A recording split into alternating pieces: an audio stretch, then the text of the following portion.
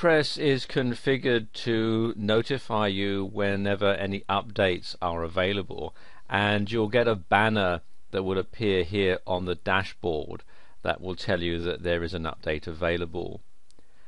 And this is updates for the software itself, or for things like your themes or plugins and so forth.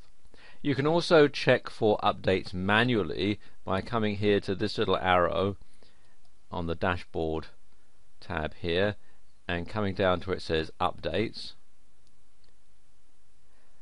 And as this is a brand new installation of WordPress, of course it's all completely up to date. But if there were any updates available, it would tell me underneath here if my plugins needed updating or my themes needed updating and so on. And what I could then do would be to click on the appropriate buttons, and the plugins or themes or latest version would be installed automatically.